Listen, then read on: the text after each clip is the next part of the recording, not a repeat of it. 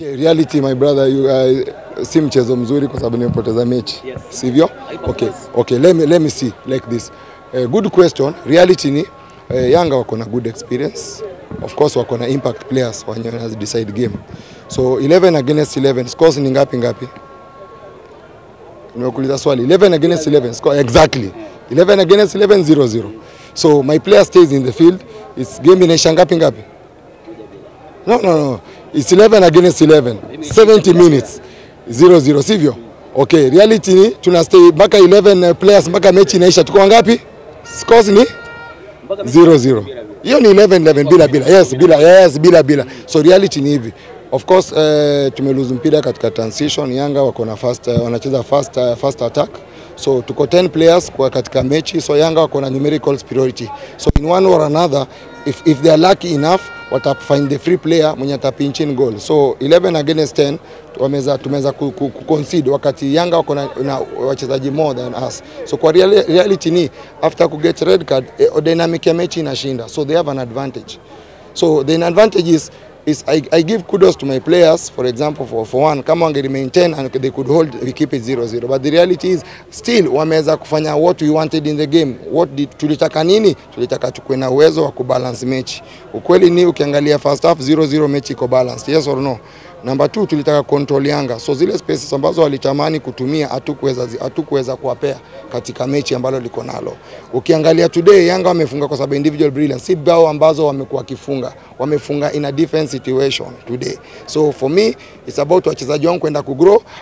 I'm proud of them what they are doing, and in step by step. Good things in take time. Team building is a process. It's a step by step. But for me today, in terms of the general organization tactically, how we like to play 11 against 11, congratulations to them. Ya mwisho, the referee did well. I think it was a quick red card or a sloppy red card. If you look, 2 center of my defenders were in one line running towards the goal. I can put the hand across, but he did a good job. So it's a given. Sometimes some referee wengine wanapenda maybe lazima shoulder play anguke red card. Referee mwingine anataka ukiguza hata kashati kadogo hivi red card. But reality Champions League pale ni hatari. Watu wana it's a real duel before the red card is coming. It is crazy. Coach, kwa tafsiri hiyo red card imekuwa kwa asilimia ngapi kupoteza mchezo leo? Of course ndio nasema 11 against 11 is 0-0. Kwa hii game tactically. 11 against 10 is 1-0. So the reality is I go to work with my players tomorrow. In the event that we are 10 players, we can still keep it 0-0. We respected Yanga kwa the half. Mliona half yao ilisumbuliwa na mtu yote?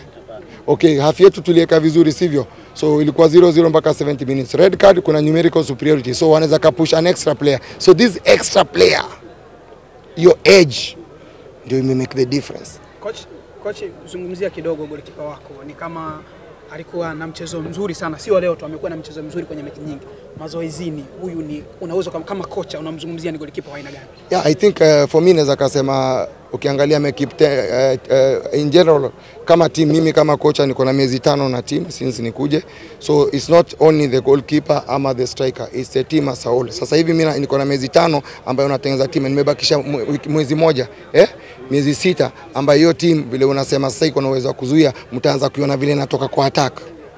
Unajua timu kama Yanga tumeface ni timu imetengenezwa na faces. Huyu yako sawa pale iko sawa. Hao vijana wangu nataka kuwapa congratulations kubwa sana kwa sababu miezi 6 ndio mimi naenda kumaliza phase ya kwanza ya kutengeneza timu katika defensive. Nikimaliza ndaingia katika attack. Ndio kisha nirudi kwa transition. Ile kama sasa Yanga wanacheza na zile zinaitwa transition kwa lugha ya Kimombo. Mimi nikishamaliza defense miezi zingine 6 na kuja kwa attack. Hebu imagine miezi 6 nimetenganisha timu kupass ball kuingia pale katika box. Kama unafanya defense hii, wacha wakati kwa majaliwa Mwenyezi Mungu kwa sababu hujui coaching uelewi, lakini nipe muda wakati ni sawa. Leo tumefanya defense against attack, leo attack imeshinda, defense okay tumeconcede because good defense is no goal. Lakini it needs time, it takes time. Tuna continue work. Mimi naambia wachezaji wangu congratulations, they keep their chin up, they have to continue working kwa sababu ligi ya Tanzania imekuwa katika top 5. Namba 2 iko namba 39 katika dunia. Kwa hivyo lazima waendelee improve level yao. Not only katika passing, lakini katika physical attributes ambao ni mental.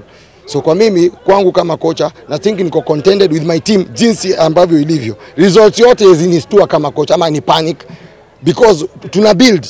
We are building on something. Hata wewe leo ukipata kazi, kitu mzuri unaweza fanya ni utanunua shamba yako, teka nyumba yako pale uingie uishi. Kama uzifanyie kitu wewe ni mvivu, najenga